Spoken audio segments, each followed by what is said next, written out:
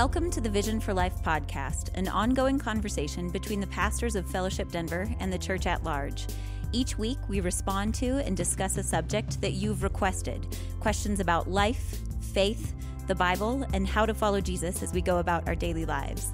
I'm Autumn, host of the Vision for Life podcast. The basis for everything we discuss on this podcast is God's revelation of himself to us. God's revelation surrounds us. His revelation of himself brings wisdom and clarity to those who lack the ability to see. It provides us with a unique spiritual light, which allows us to see things that we couldn't previously, unaided by God's word and by God's Spirit. I'm joined today by Hunter and by Dave and Renee Morlan. I'm going to give them all a chance now to say hello. Hi, Autumn. How's it going? Good. Good to be back with you. I have a quick question. Yes. How's your fantasy football team doing today? Well, your fantasy football team made some poor decisions at wide receiver, it looks like. And so we will talk offline about how you can do better next week. Okay. Thanks. Dave? Autumn, thanks for having us today.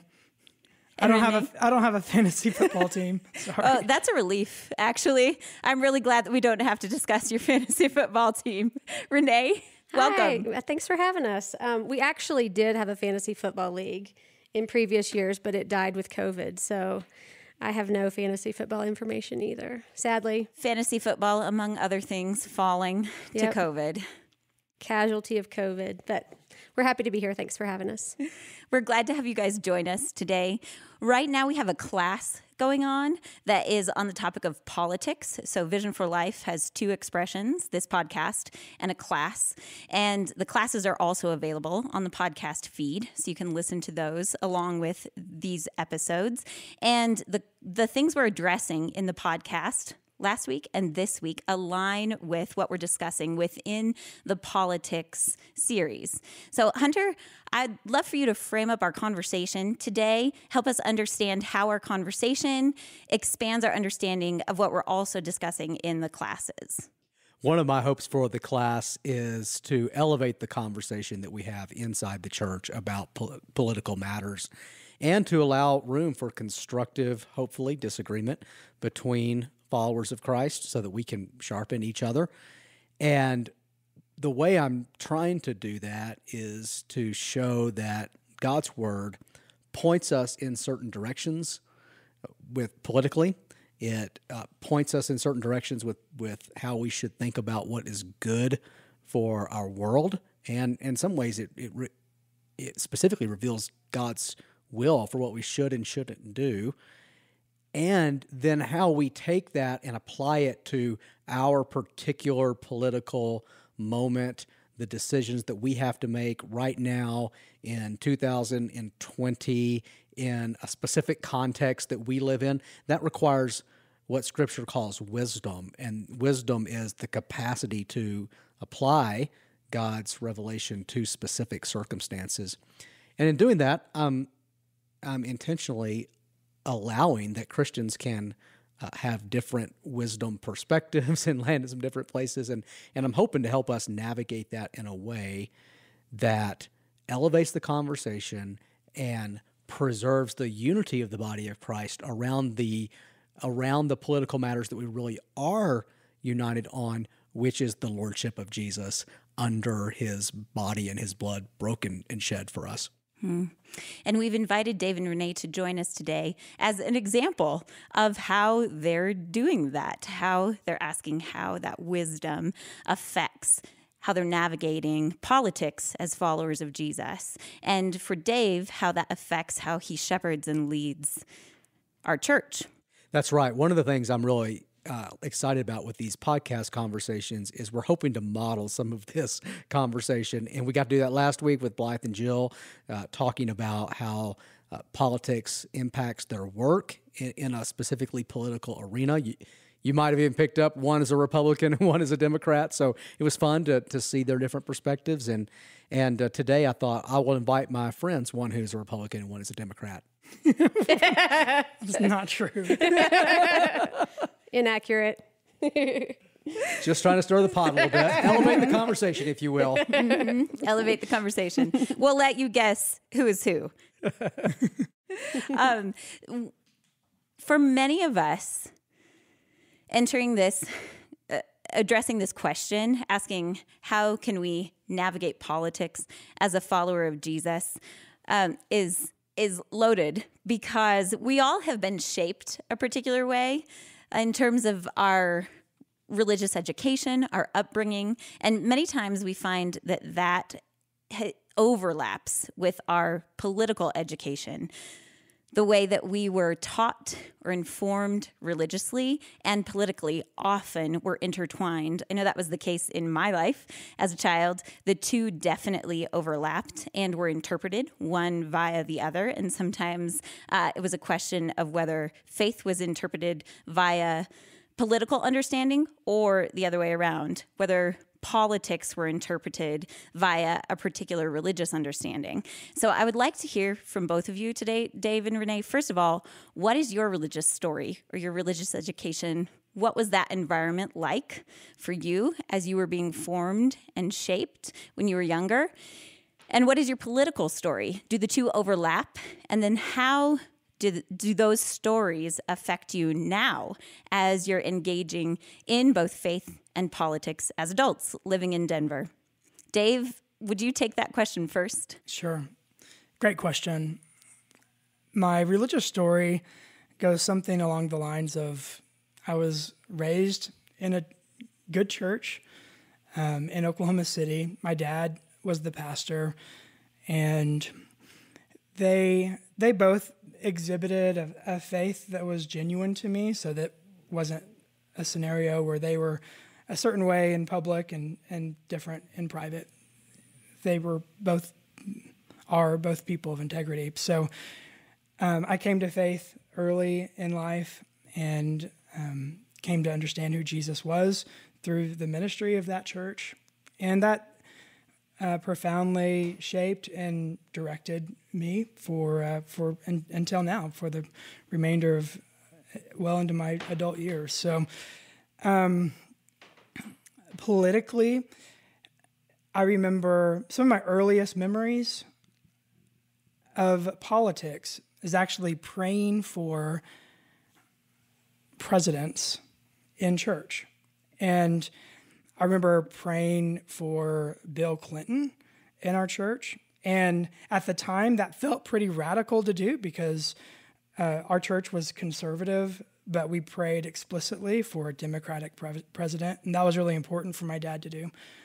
And I also remember we were involved in various, I remember as a small child, I was a part of a pro-life, we were picketing something, I don't remember what, but we had pro-life, we were along a street and I had a pro-life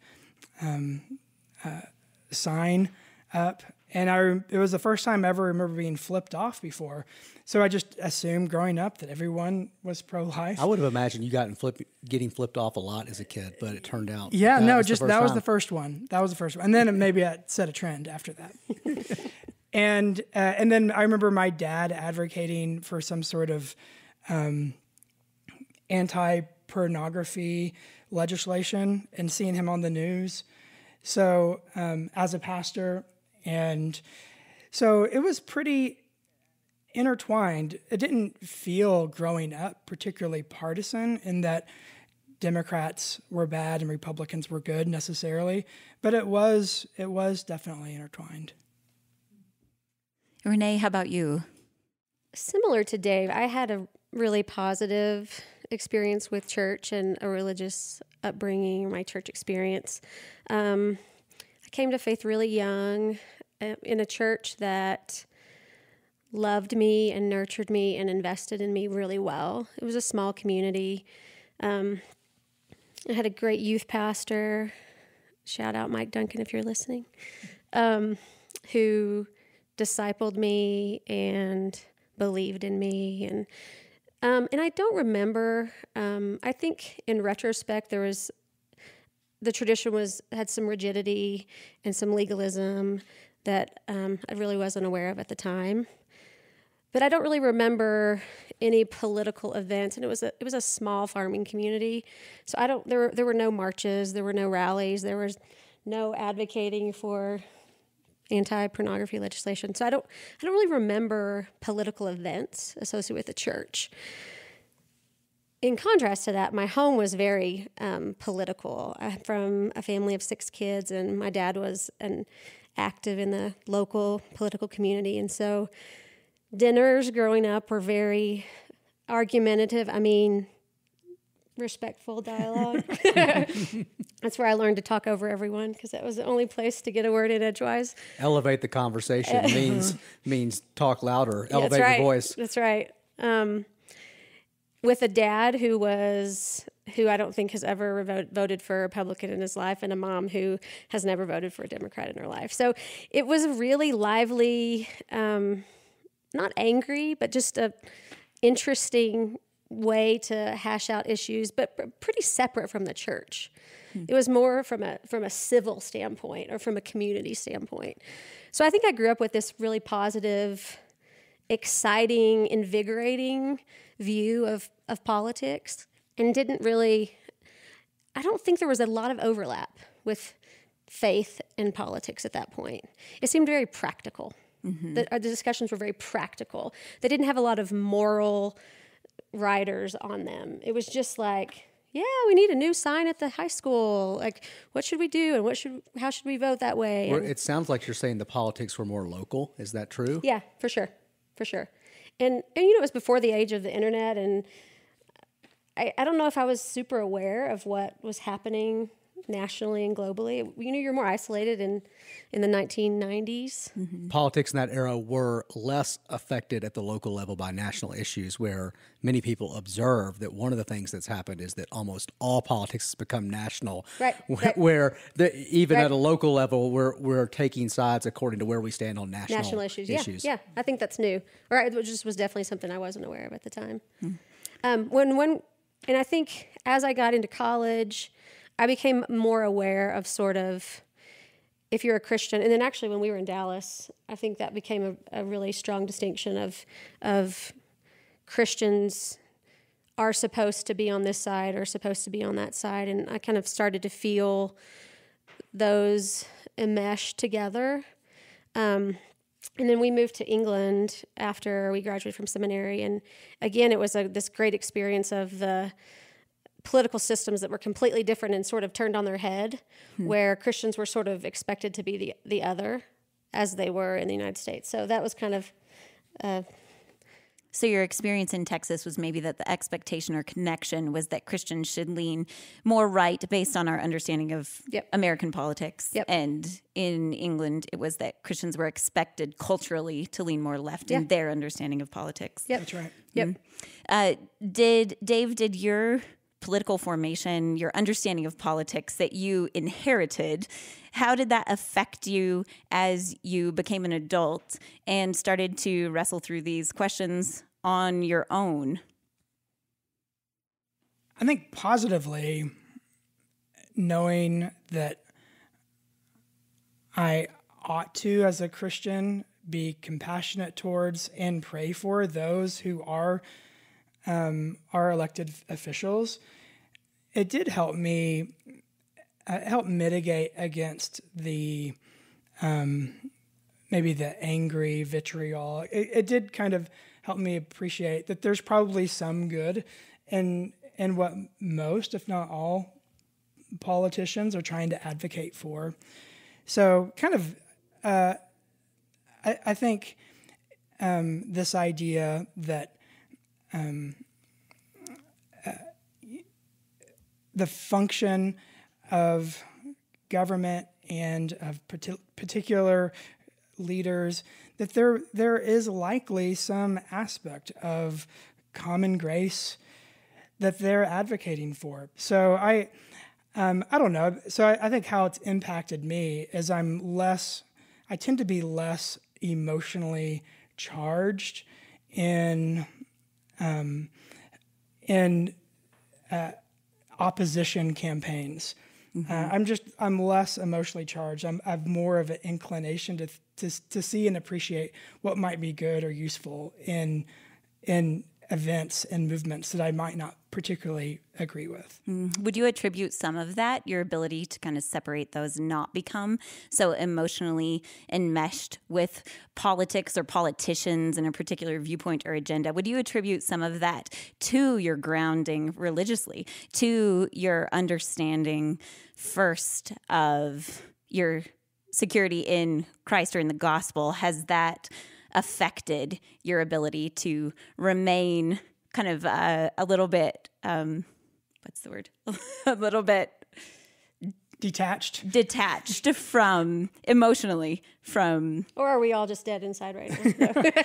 No, I do. I mean, part of it comes from a deep appreciation and grounding in the gospel, I think, of my identity in the kingdom of God, and historically knowing that the church and God's people have flourished in all kinds of governmental systems. I suppose it does create a kind of freedom and less anxiety for that are intertwined in the ups and downs of particular movements. Now, it doesn't mean that I don't have some strong feelings towards what kinds of government would function and help produce the flourishing of most people. I have all kinds of feelings and thoughts about that. But in terms of my emotional sort of well-being tied with particular movements, I am pretty, I feel less bound by that, by those strong emotions. And I think that's because of the gospel. Renee, having seen kind of these different examples within your home of civil disagreement over political matters, and then living in Texas, as you shared, and then living in England, and seeing these different perspectives, what from that collectively have you carried forward that has been really helpful for you as an adult in engaging politics? I think similar to what Dave said, knowing the constantness of the gospel in all environments and the surety of that, to live in a really Republican area and then to live overseas and then to live in Denver. I think you see the misplaced hope. I think that's been our experience here in Denver with when people ultimately politics is their hope, and legislation is the hope they rely on with nothing undergirding it. And I think to see the gospel of Jesus and his work in your life flourish in multiple environments, it makes that louder, and it makes politics is important. It is. And I'm involved, but the primacy is still on my relationship with Jesus, and that's where ultimately my hope lies, regardless of who's president, regardless of who's on the Supreme Court, regardless of who controls Congress. And I think just those different environments helped me see that more clearly. You're noticing at a personal level something that sociologists have noticed at a macro level, which is that as our culture becomes less formally religious and church and worship is less a part of people's lives, that they look for transcendence and meaning and purpose in other things that used to not be religious. And the two that they've noticed the most are politics and sexuality or romance. You're kind of noticing that among friends. Absolutely. Here in Denver, I think if I didn't have my foundation, the gospel, and my relationship with Jesus, I would be apoplectic, observing what's going on around me. And I think I see that in a lot of my friends and neighbors, where ultimately their ultimate hope and foundation is on political movement or political regime or political policy. And I think it gives empathy, helps me have empathy to understand the weight of it and how strongly they feel about issues and people and elections. But I think for me, it's solidified that's really shifty ground. It's challenged us who are disciples of Christ too, that if we find ourselves that emotionally entangled or enmeshed with our political positions and outcomes, maybe the gospel isn't functioning as powerfully as it could in our hearts. Absolutely. We're going to move into some questions that we've received that are connected to this topic within the topic of politics. So, Dave, I would like you to weigh in on this question that we received from one of our listeners. And that question is, should the church provide guidance on political issues? Great. Could you expound on that a little bit? Okay. As a pastor, how would you counsel someone who is asking you this question? Sure. Well, I mean, the responsibility of the church and church leaders is to help make and grow disciples of Jesus. So to be a growing, functional disciple of Jesus, you have to know how to navigate the world in which we're in. And politics is a part of the world. So you absolutely have to shape and help them know, how do I follow Jesus in this particular sphere of my experience where I live? And we live in a politically charged environment. So yeah, you need the church to equip you to navigate those waters in a distinctly Jesus-oriented way. If the church doesn't do that, then you're abdicating, and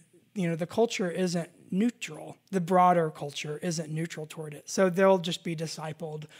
They're going to be discipled one way or the other. So you might as well be proactive in discipling a Christian intentionally with how to navigate politics. However, I think the subtext of this question, I appreciate the way you answered that, but the subtext, I think, of this question is, should the church provide specific guidance on political issues? So should you, as a pastor, help inform the way someone votes, for instance? Should you guide them towards a particular political candidate? Well,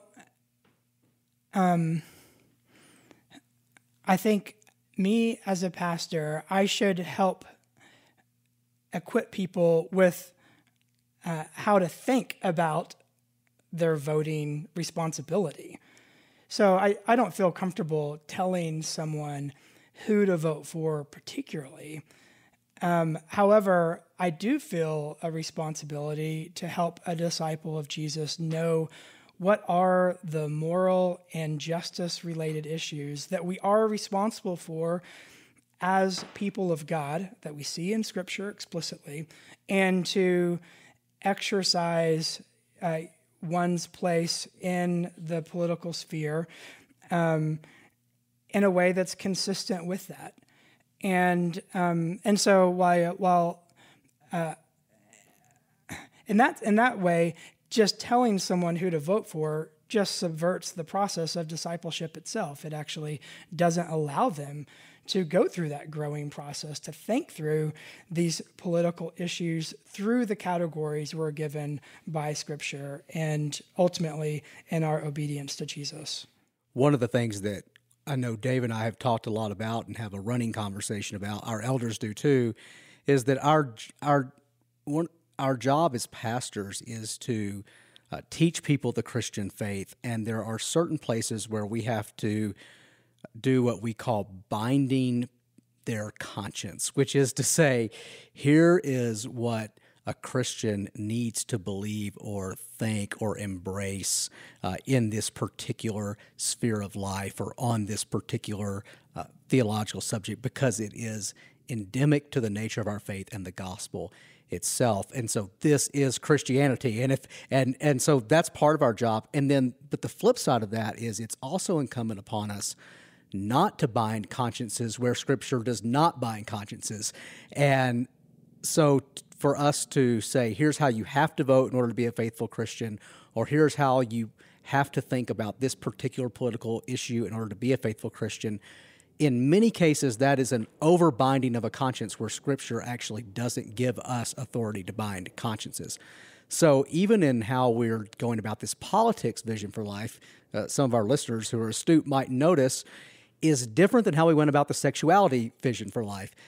there has been a consistent Christian sex ethic for 2,000 years, and to live outside of it is to, in a significant way, depart from the faith that was for once and for all delivered to the saints. And it also has implications directly tied into the nature of the gospel. So when I'm teaching on sexuality, I'm binding consciences. Mm-hmm. But when I'm teaching on politics, we're doing just what Dave described. We're trying to build a framework and then give people permission or freedom to work out their own convictions within that framework, which is different than saying, here's what you have to do in order to be a faithful Christian. Yeah, it's good. So an example maybe within both of our major political parties within the United States, they take certain stances on environmental issues.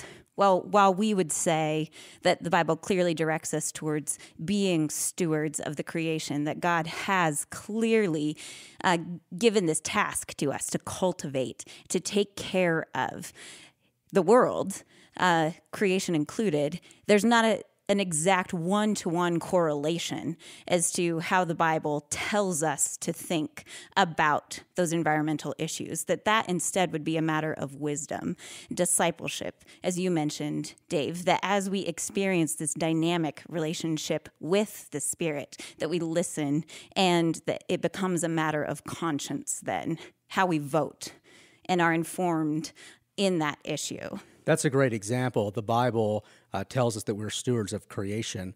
What that means for particular public policy on, say, global warming is a matter of wisdom. Now, if I'm right about this, and it means that the way many pastors have approached discipling or leading their church politically is wrong. It means that many pastors or sometimes churches are binding consciences where we ought not to be binding consciences and where Scripture doesn't give us authority, or we're in a very heavy-handed way, we're essentially saying no faithful Christian could vote this way, mm-hmm. or no faithful Christian could take this issue on a public policy. There might be sometimes some very specific and probably pretty extreme cases where that is true.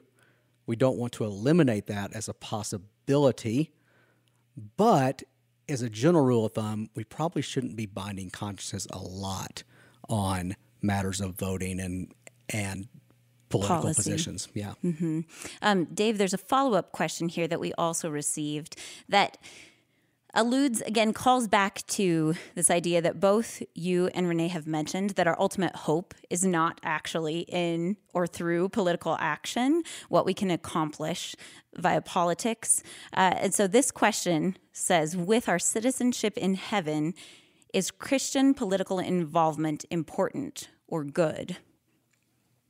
Yes. And the reason why it is important is even though our citizenship is in heaven, when you look at how Jesus taught about the kingdom of God, whose citizenship he gave us access to, that kingdom of God reality is manifest on earth. I mean, this is the thing that Jesus wants his disciples to pray. Your will be done, your kingdom come on earth as it is in heaven. So to just think of your citizenship in heaven as simply something that's far away, therefore it doesn't really matter, sort of issues of justice and mercy don't really matter in our world today. Well, that's simply against what Jesus taught us to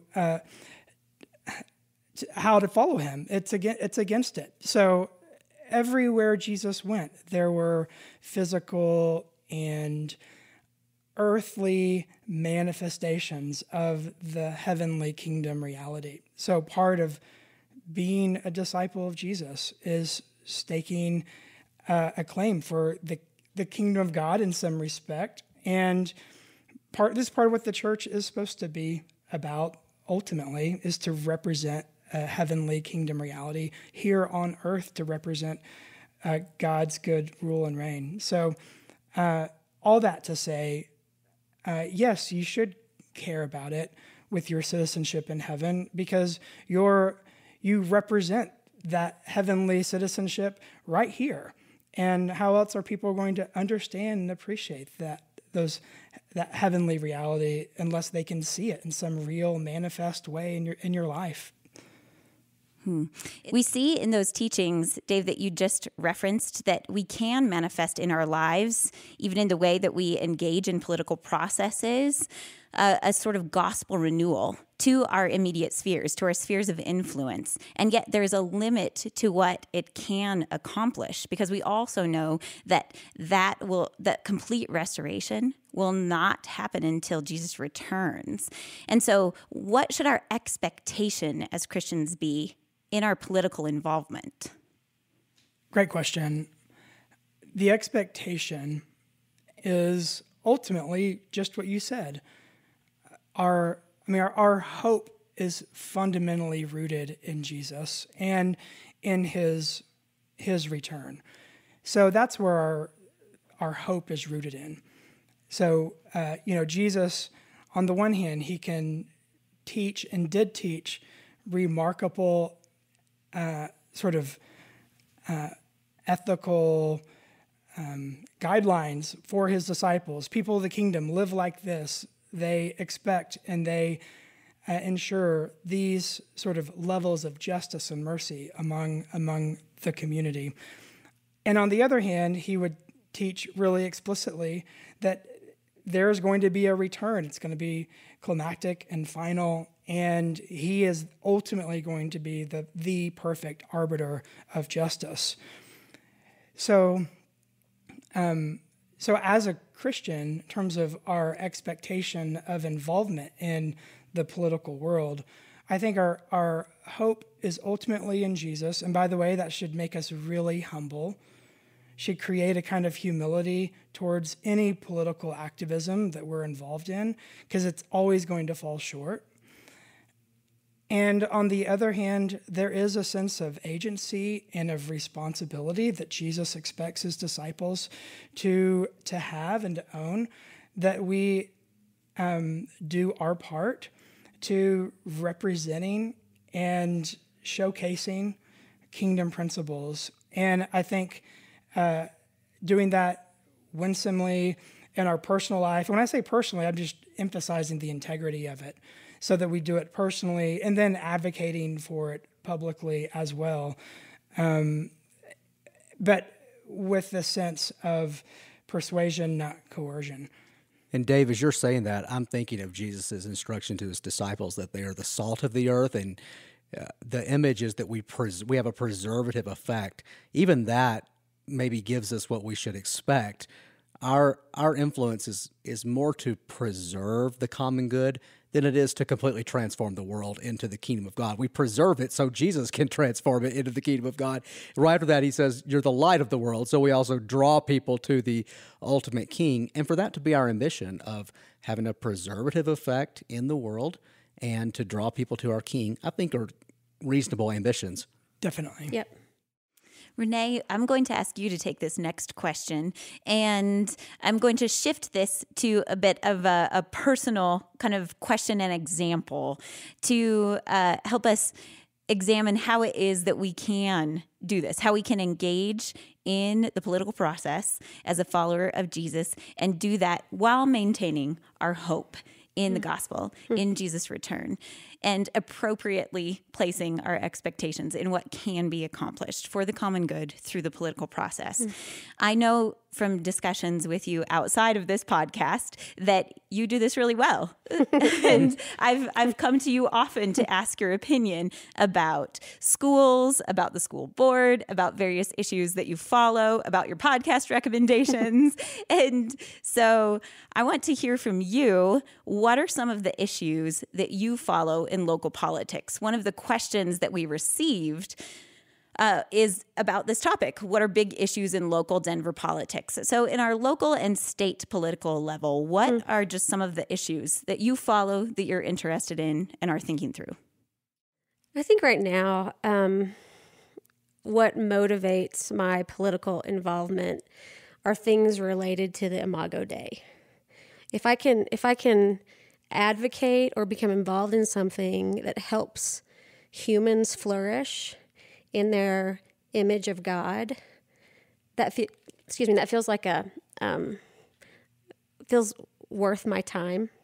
So I have school-age kids, so thinking about education and not just my kids getting a good education, but all kids realizing their God-given imprint and value, and to be able to flourish in the environment in which we find ourselves is important to me.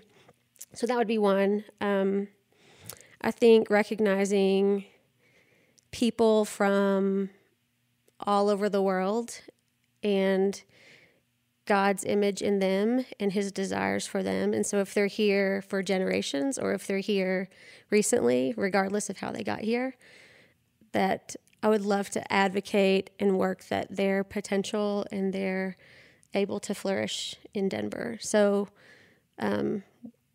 advocating for immigrants and refugees, that's really important to me, and whatever that looks like locally and even nationally. So I think right now, I think that's just where my heart is as far as what's worth my time, is when I can help people realize and reflect who God made them to be fully. Mm-hmm. And I think there are a lot of policies, local policies and state and national policies too, that affect that. So that's kind of where I am. Has there been, by way of example, has there been any one particular election or policy issue within the last few years in Denver that you really engaged and feel like you don't have to give us your position, but a matter that you really engaged and tried to follow and landed on a particular position on? I think regarding education and access and options for quality education for my children and our neighbors and for kids that live in different neighborhoods. And I think that would be one that I've followed and have participated in, and tried to create a scenario where all kids have access to high quality education. And some of those have been ballot measures. Mm-hmm. Funding for education repeatedly comes up in the Colorado ballot. And some of those school board elections. School board elections. Yep. Yes. Yep. So how did you go about seeking out information about those issues? Yeah, that's a good question. I think I'm trying hard not to. I think there are really strong narratives on both sides, that almost every issue is filtered through that narrative, and the details are filtered through that narrative. And I think that's really harmful when you only interpret the details of a situation through either a really right or really left narrative. It just feels like that's sort of the water we're swimming in right now. Driven by an agenda. Yeah. So to try to really look at the issue and the details of it and how it practically plays out, trying to see it from both sides. So your question is where do you get that information? And I think you have to work really hard, and you have to dig hard, and you have to read the information from both narratives. Mm-hmm. And I think we'll often get stuck in just getting information from one side. And I think you need to talk to people from both sides, and you need to talk to get information from various perspectives on the issues to kind of get at what the core of it is. Yeah. I know some of the people you follow do that, present information from both sides, I think, and you can, both sides as in both a Republican and Democratic narrative.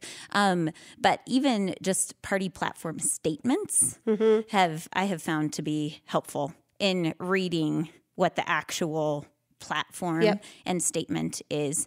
And then once you have sought out that information, what in your heart and mind what process do you engage then? I think it's a matter of conscience. And I think the Holy Spirit has a role in your own heart. And I think we all have different personalities. We all have different persuasions. And I think all of those are important. And so wherever God has put my heart and my convictions, I think you pray about it. I think it's super important. I appreciate what Dave said earlier. As a child, praying for presidents in church, I think that's a really important part of the process. I think I really try to ascertain the policy or the person or the position that will cause the greatest amount of flourishing for the most amount of people. Mm-hmm.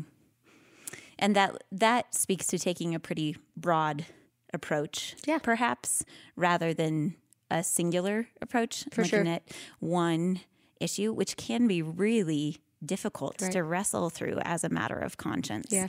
So then once you've landed on a position, how do you then engage people who have gone through a similar process, been informed, prayed about it, approached this as a matter of conscience, and yet land in a really different place than you do? I think any of these discussions just need to happen with the backdrop of relationship. I think Twitter and Facebook need to be burned to the ground.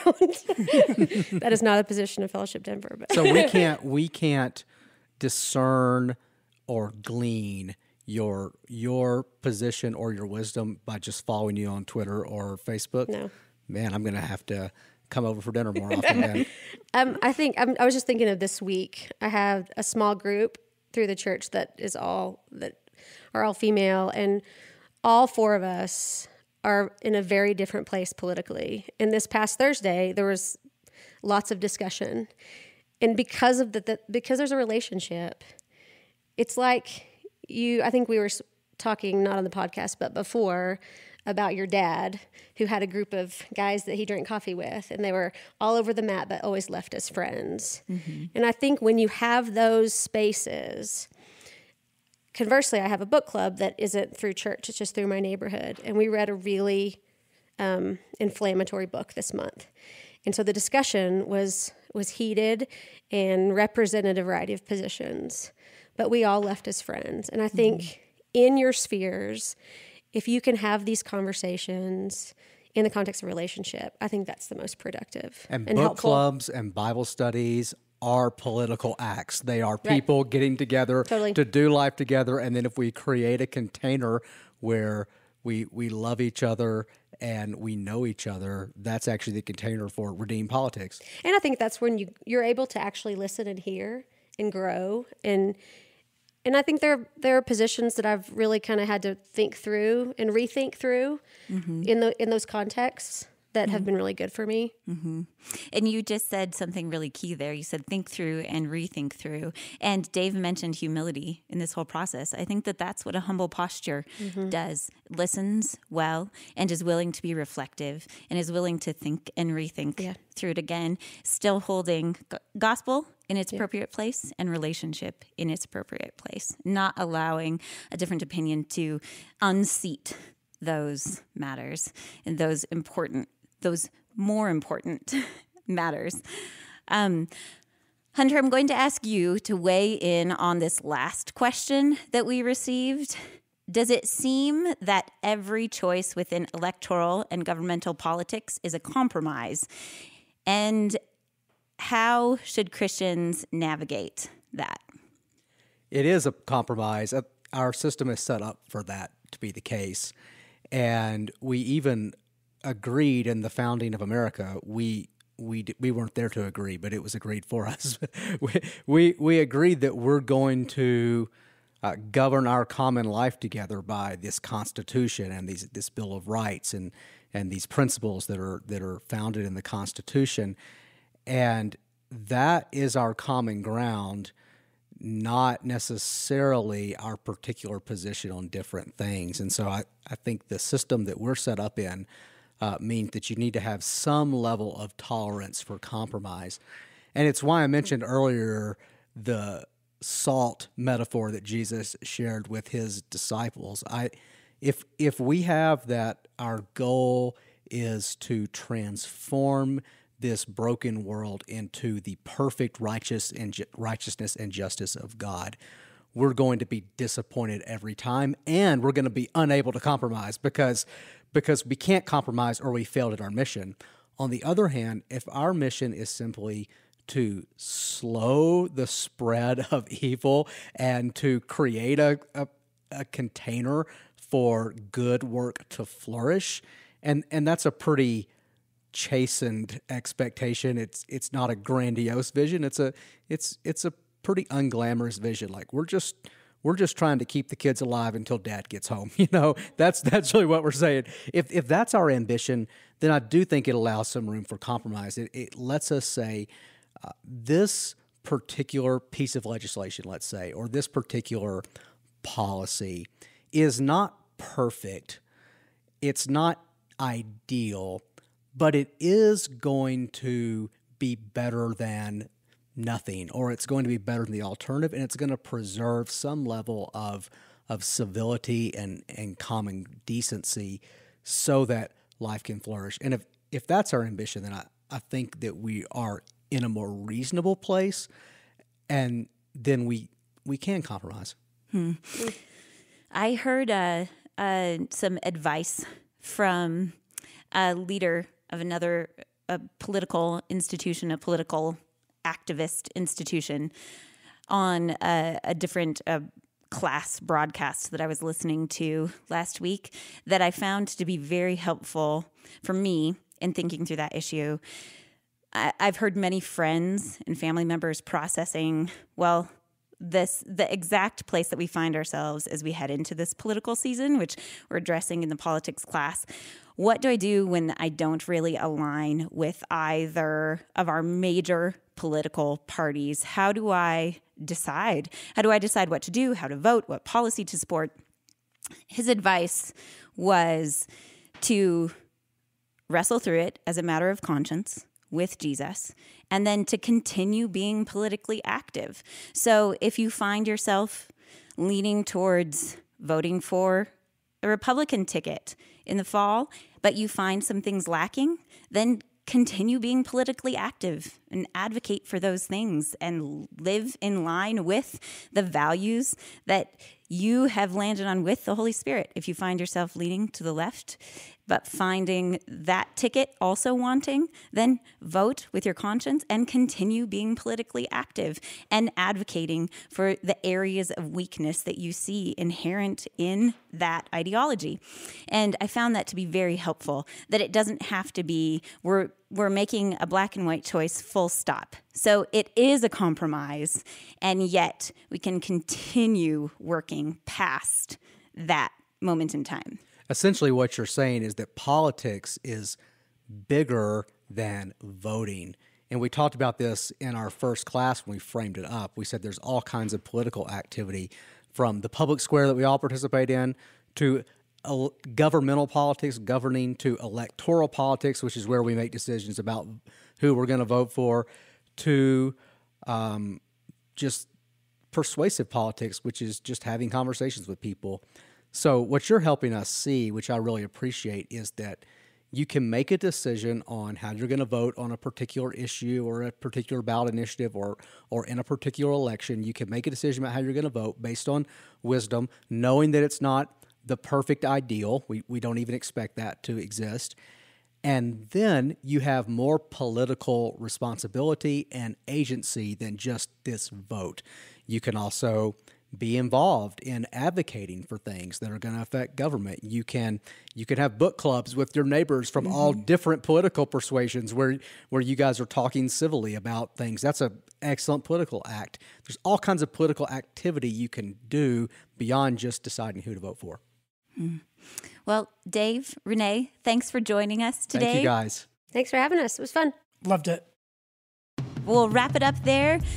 Continue listening for a couple more weeks of the Vision for Life class. If you have questions or comments that you would like to send us so that we can address those questions in future podcast episodes, you can send those into podcast@fellowshipdenver.org or via text by texting podcast to 94000. And we're inviting Dave back to address all the hardest questions you submit. So great, submit hard questions. Bring them on. Love it.